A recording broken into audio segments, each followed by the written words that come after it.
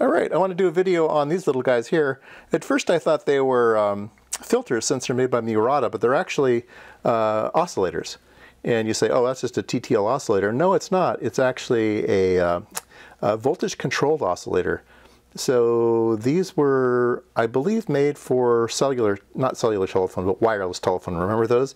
It's made for wireless telephone. So the little dash 1915 is 915 megahertz.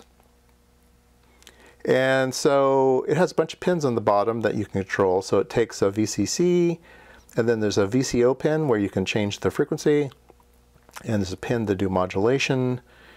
And yeah, they're quite a cool little part. So I got a bunch of them. So let's go ahead and I'll take one of these over to the grinder and try to take the top off of it without damaging anything. It's pretty tall, so I think I'll be okay. Open it up and we'll go put it under the microscope. All right, let's see if I can get the whole. See if I can get the whole thing in here first. So we have a 2 transistors, diode, some capacitors, resistors, and then let's see if I can point inside this thing without. Can I point in here? I guess I can point. So you have this thing here, and that is a resonant cavity, I believe. If somebody knows data sheets for those things, I don't know exactly what they're called. I don't know how to find a data sheet on them. I've seen a bunch of them, and I believe they're just a simple resonant cavity, but I don't know how to search for it. So let me kind of take you around here. So obviously there's the oscillator there and the output. There's probably an oscillator transistor and then an output drive transistor. So this particular device has, it's a voltage controlled amplifier. So you can bring in a signal. I believe it's on this pin down. I'm not pointing on the right spot. That one right down there. The lower, I should just say the lower left. And it modifies the frequency. Some of these, I believe, also had a function to modify the.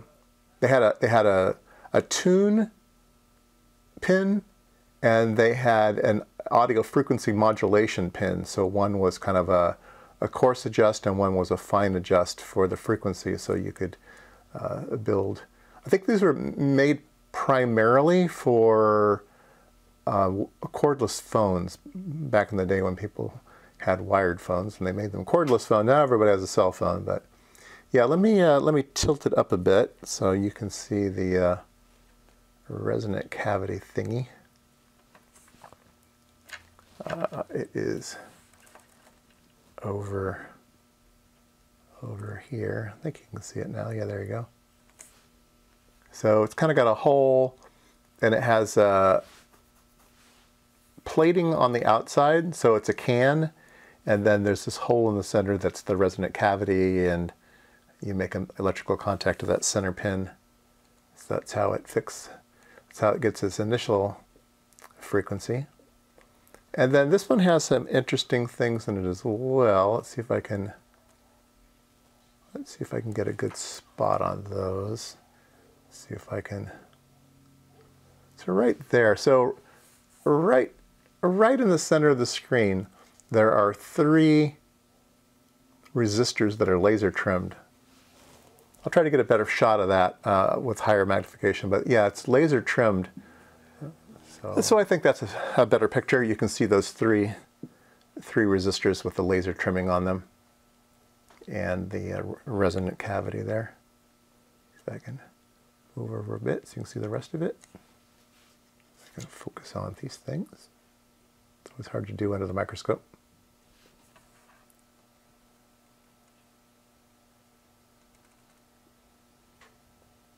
Oh, there you go. That's what's inside this thing. So let's go wire one up, see if we can make it oscillate. So I have a part here. I've got 5 volts on it, and I've got a second power supply to do the VCO part. So somewhere tunable between something like 1 and 12 volts. You can swing it. And then the part itself is good at different voltage levels depending on how much power you want out of it. So it'll operate at 5 volts fine, and you can operate at higher voltages if you need more output power. But this is the output right here, and I'm gonna use my non-contact scope probe, my E-field probe, and then we can take a look at it on the spectrum analyzer, and we see we have some type of signal here in the middle. And let's do a peak search on that, and then we will go zoom in on it. This machine will automatically zoom in on that peak, and we can see that we've got some frequency instability. It might not be the best layout here on a proto board. It probably needs a good ground plane and good RF ground connections and stuff, but it's sitting there. Looks like it's FM modulating almost, right?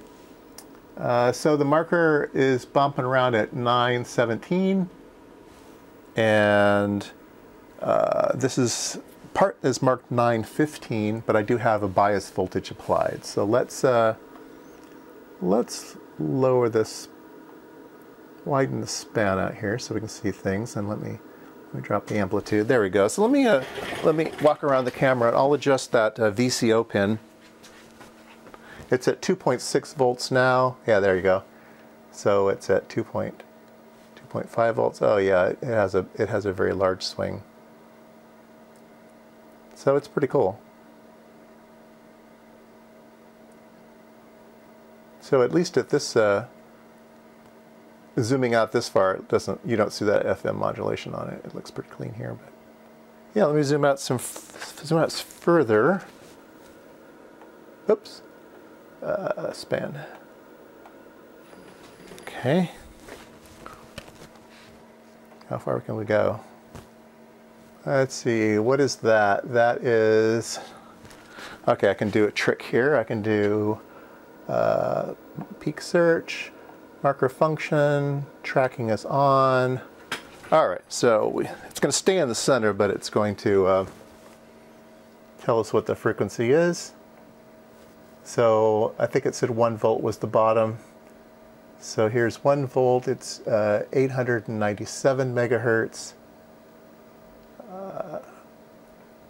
Here's 2 volts, it's 911. Here's 3 volts, it's 921. 4 volts, it's 934. And 5 volts, it is 942. So yeah, very wide tuning range. Very nice. Okay, well, it's nice to have a VCO and a can. Like I said, it probably needs a nice PC board layout to quiet it down and use it and stuff. But yeah, I got a bunch of them. I'll have to think of some type of project. I opened one up so we can see it inside. I blew one up. I wired it up wrong and it got really hot, so I just threw it away. Since I got some of it, might have been okay, but it got really hot. And then that's the one that's in here. So anyway, I've got a bunch left. Try to find a project for them.